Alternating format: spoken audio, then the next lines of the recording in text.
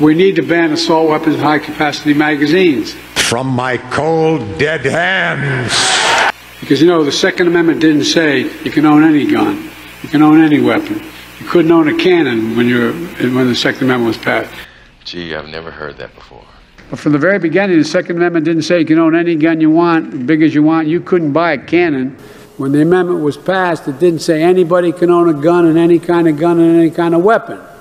You couldn't buy a cannon. The Constitution, the Second Amendment, was never absolute. You couldn't buy a cannon when the Second Amendment was passed. You're 100% wrong. The Second Amendment, from the day it was passed, limited the type of people who could own a gun and what type of weapon you could own. You couldn't buy a cannon. Right now, you can't go out and buy an automatic weapon. You can't go out and buy a cannon. Second Amendment's not absolute. When it was passed, you couldn't own a cannon. You're not just wrong, you're stupid.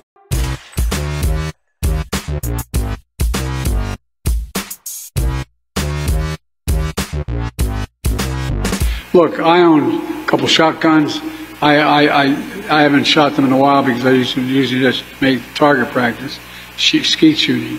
Could you say that again, and this time about 80% slower? Look, I own a couple shotguns. I haven't shot them in a while because I usually just make target practice. Skeet shooting. Skeet shooting. Yeah, no idea. I have no idea what he's saying.